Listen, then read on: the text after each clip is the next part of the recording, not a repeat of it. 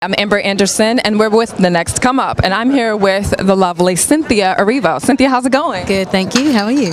I'm great, thank you. So we'd like to know your journey for landing such a historical role. What was your path?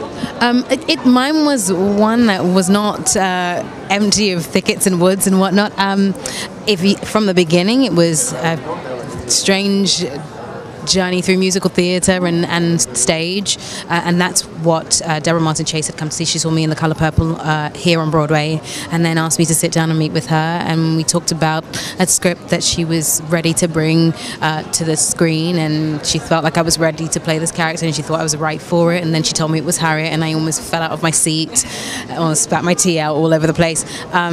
And I guess there was, an inner search to find out whether I was strong enough to do that, whether I was ready enough to move out of the way of it, make space for this person to come in and tell her story.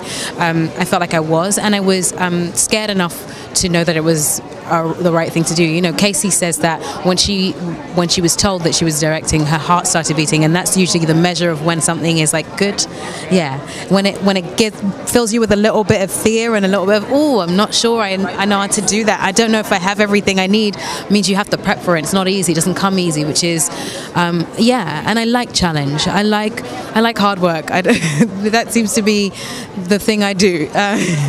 Yeah, and that was the journey. And being on set and finding her voice, finding her body, finding where she put her tension, all of that is where I had to go in order to find her, to put her on screen. Yeah.